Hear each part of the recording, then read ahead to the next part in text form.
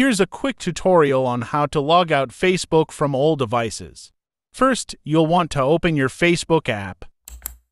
Once on Facebook, tap the profile icon on the upper right part of your screen.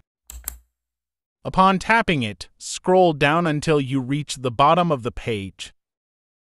Tap the Settings and Privacy text. Under the Settings and Privacy, tap the Settings option. Once in the settings, scroll down a little until you find the Security and Login under the Security topic.